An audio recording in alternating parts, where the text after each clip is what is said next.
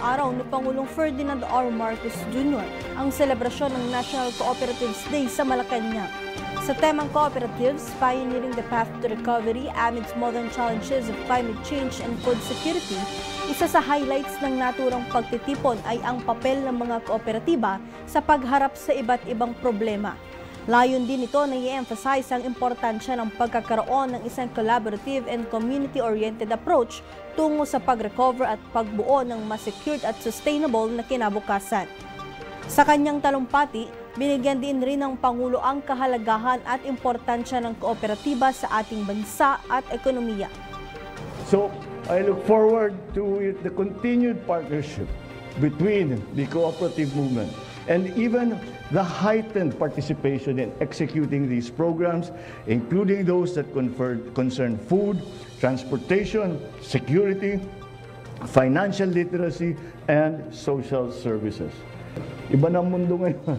Kailangan everything is interconnected, and we all have to work together in the right way to bring the results that we are hoping for the food security of our country, for the livelihood of our farmers and fishers.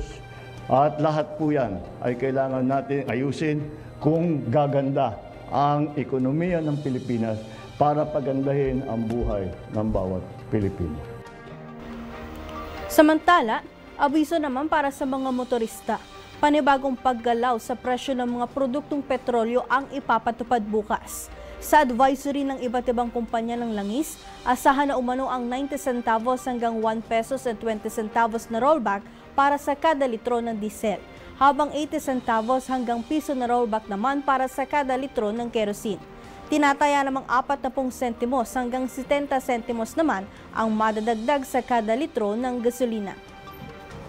Abangan na iba pang mga balita mamayang alas 2 ng hapon. Ako po si Marian Tolentino, magandang tanghali.